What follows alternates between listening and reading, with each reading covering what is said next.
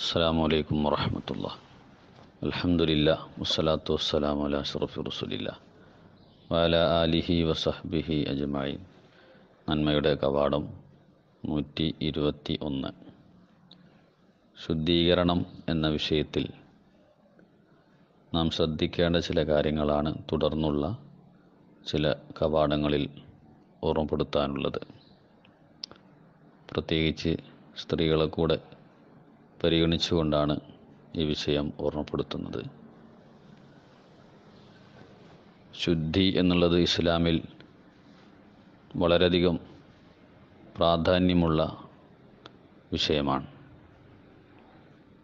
അത്തഹൂറു നിസ്ഫുൽ ഈമാൻ, ഈമാനിൻ്റെ പകുതിയും ശുദ്ധിയാണെന്നാണ് മുത്തനബി സല്ലല്ലാഹു അലൈഹി വസല്ലം തങ്ങൾ പഠിപ്പിച്ചിട്ടുള്ളത്.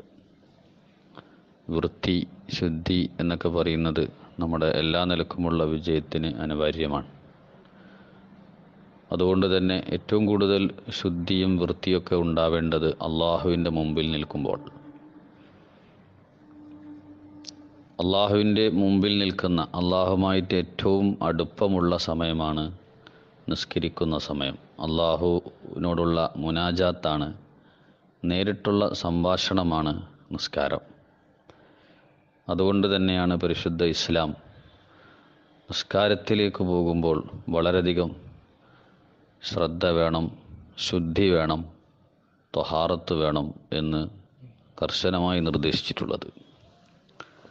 നിസ്കാരത്തിൻ്റെ 5 ഷർത്തുകളിൽ വളരെ പ്രധാനപ്പെട്ട, ആദ്യമായി തന്നെ എണ്ണിപ്പറയുന്ന ഷർത്താണ് ത്വഹാറത്ത് എന്നുള്ളത്, ശുദ്ധീകരണം എന്നുള്ളത്.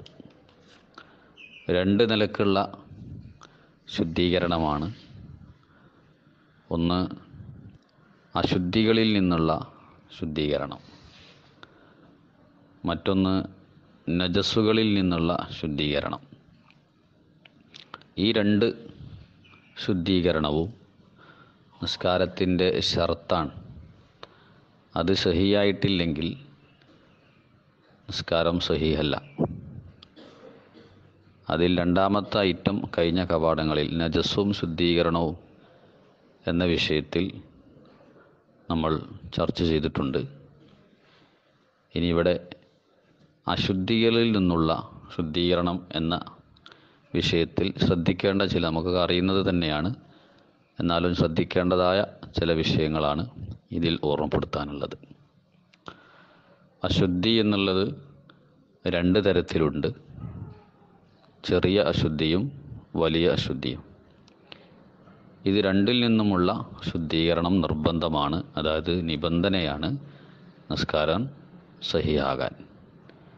അതിനെക്കുറിച്ചുള്ള ചർച്ചകളാണ് ഇൻഷാ അല്ലാഹ് വരുന്ന കവാടങ്ങളിൽ നടത്താനുള്ളത്.